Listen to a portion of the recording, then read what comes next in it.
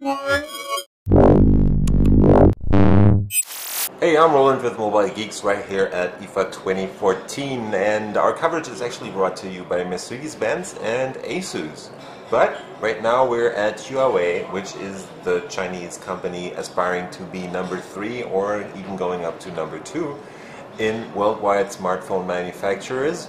And the way they're trying to do this is, among other devices, the new Huawei Ascend Y550, which is a new entry-level smartphone that has a bunch of very interesting features, and it starts retailing soon in Europe and Germany for just 129 euros without a contract. So in the US it's probably gonna come out later on, and we'll probably have the same pricing just in US, so that's going to be 129 US, and for that you get a whole lot in this device, because in here is a new Qualcomm Snapdragon 410 64-bit capable quad-core SoC that's running at 1.2 gigahertz. So there you have it. That's one of the first entry-level smartphones running the Snapdragon in a 64-bit version. What's also interesting is this has LTE support at up to 150 megabits a second in a $130 or Euro device, so that's very interesting on this one. There's also 1 gig of RAM, 4 gigs of onboard flash storage. The possibility to extend this through micro SD is also available, and this is a 4.5-inch screen running at a resolution of 854 by 480, so that's FWVGA resolution on here. It's still an IPS panel, and it has pretty good viewing angles. The pixels are, well, bigger than on other devices in this size range, but it's still a good display, and you won't be able to discern the pixels when holding the device at normal range from your eyes in this case. Let's take a quick tour around and I'll tell you a bit more about this device. It weighs in at 153 grams, which is quite heavy, but it's an improvement over the last generation of Huawei devices, which were kind of flimsy and a bit too light. There's a 2000 milliamp hour battery in here that you can easily replace, so there's a nice big battery integrated in this device.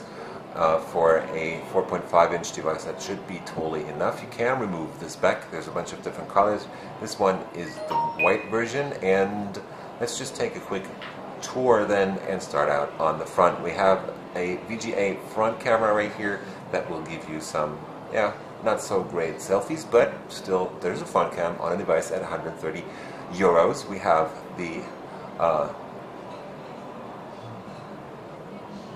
the earpiece up top and a bunch of capacitive touch buttons on this device at the bottom. Those are not lighting up actually, so if I hit these you will be able to see that there is no light coming up. On the right side we get the power button down here, which is quite interesting for a small device like this.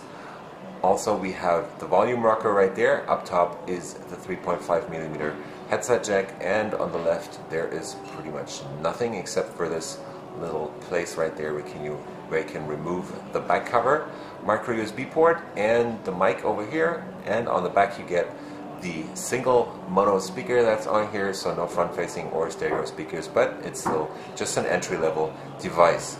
Up here we have the 5 megapixel camera, so they're saving some money on the camera side here, so it's more of a entry-level kind of for people who want to get stuff done and not keep taking pictures all day. If you're busy, this might be for you. So 5 megapixel camera, including autofocus in this case, and an LED flash, plus the noise cancelling mic right there.